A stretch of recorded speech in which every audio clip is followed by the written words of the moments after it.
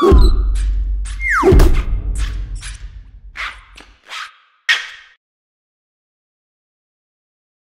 everybody, Peter here with the GoodyReader.com comparison video.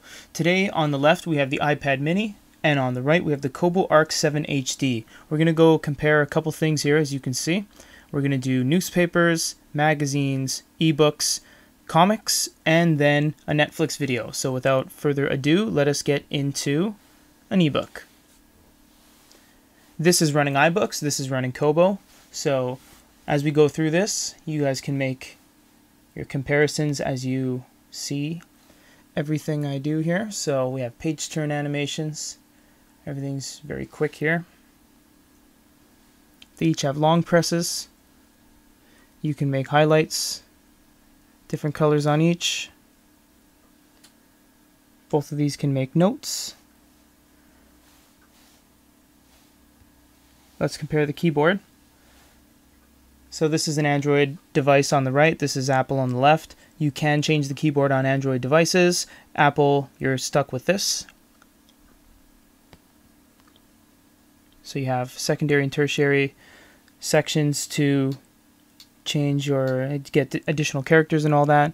Both of these are very responsive as they are both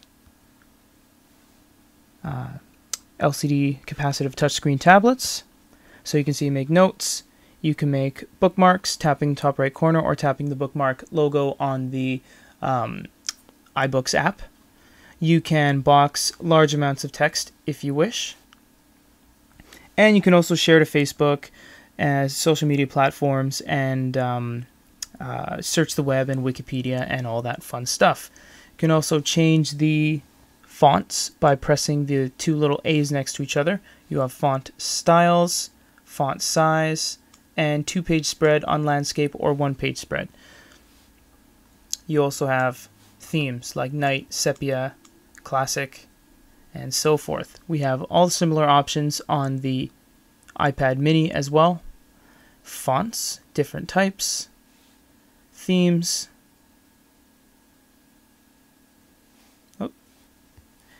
night, sepia, white, and we also have scroll, which basically conforms the book into one gigantic long book. As you can see, it's all just one long book at that point. Both of these perform very well with page turns. We'll go back to the book mode, not scroll. This one doesn't have any animations, but you can turn animations off and on the iPad. But because they're both tablets with quad-core processor and dual-core processors, you're not going to have any problems with changing pages, unlike an e-reader. Next thing we're going to look at is Marvel Comics. So this is the cover. You guys can really see how much of the screen that the iPad uses compared to the Kobo. So we're in guided view. How you do that is you double tap on a panel and you'll go into this kind of awesome view, and it'll go panel by panel. So we'll just leave this here for a second. You guys can make a comparison between the two screen technologies.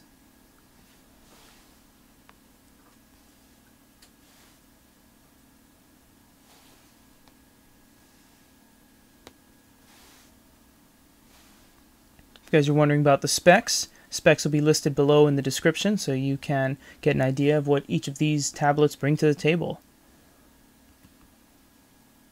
That's a good shot. Pinch and zoom.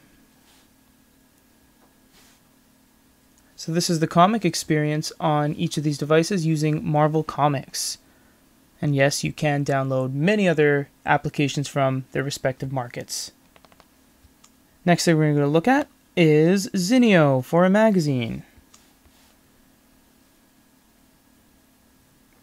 Error has occurred on this, so we'll go back to our art book we were reading.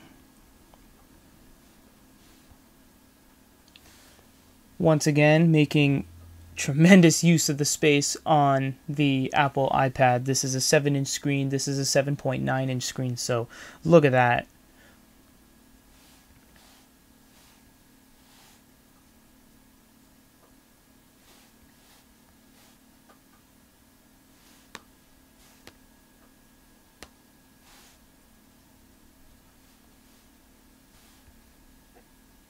Pinch and zoom available on both.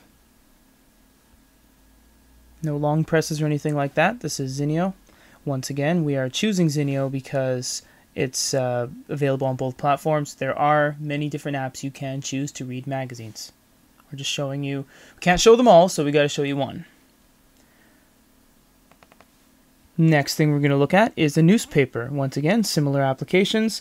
We're going to use Press Reader up there. So we're going to click on the Vancouver Sun. Don't need any reading tips, and we'll click on the Vancouver Sun here.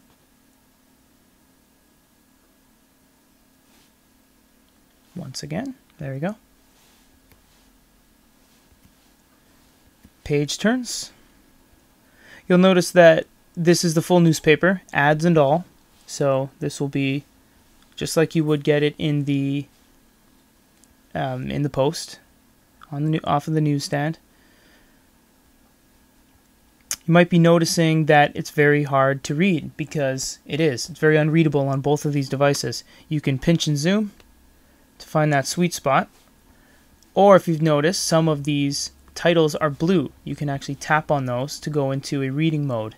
And this will skin everything and make it so that it performs just like that of an ebook. And then you have options like long presses, highlights, bunch of options here, listen, comment, page view. We also have text changes, like so. Or you can go back to page view by clicking close or clicking back, and you're right back to the newspaper. So this is a newspaper experience on both of these tablets.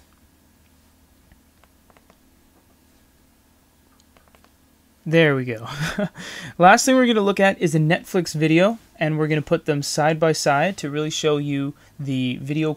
I like both these devices in different ways. iPad's nice and light, whereas the Kobo Arc 7 HD is a lot more versatile. It being Android, you can really sideload anything you want, download anything you want, and you can actually download our favorite app, the Goody Reader Android App Store. And you can put that on there for free, where we have over 100,000 free apps, and they're, must say, they're not those 2,000 versions of Flashlight and 25 whip apps and gun apps. They're good, trending, latest and greatest kind of thing. So I like these tablets both for different reasons. The price tag, of course, on the Kobo Arc 7 HD is significantly lower than iPad minis. This is anywhere between $150 to $200 depending on your region. This is a little bit more expensive, it being an Apple product.